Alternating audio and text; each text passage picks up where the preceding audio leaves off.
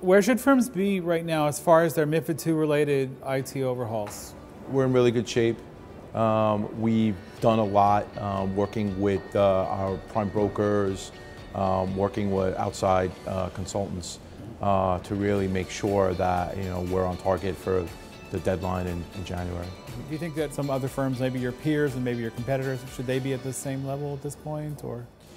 Yeah, my understanding is that people at different firms have really different demands based upon their time. So we spoke about it at the panel earlier that based upon the size of the firms, there's really utilization of effectively the same resources between growth of the firm. So some developer, for example, that same developer's utilization or resources would also be used to implement the MiFID requirements. So that's really kind of what's going on right now, right? So my general impression is that firms are ready and firms will be ready, but the concern is, to what extent, and will this be something that they need to be working on, in the third quarter or testing in the third quarter.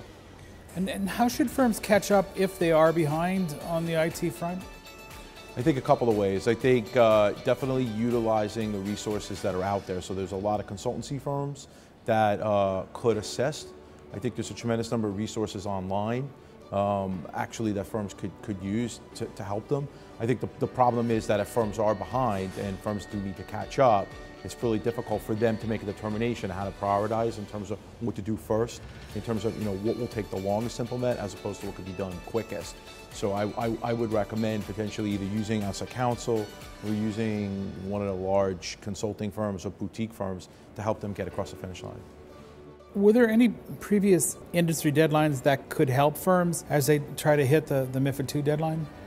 Yes, I think firms have been working towards this for a while. Obviously, this is the second phase of MiFID. There are different regulatory requirements based upon where those firms are set up with regard to reporting. So the consolidated audit trail is actually a new requirement that is coming to effect for exchanges this year and for brokerage firms, large brokerage firms next year. So there are things that have been happening out there in the world, in particular based upon the market that you're in. And there's a big push for transaction cost analysis from clients.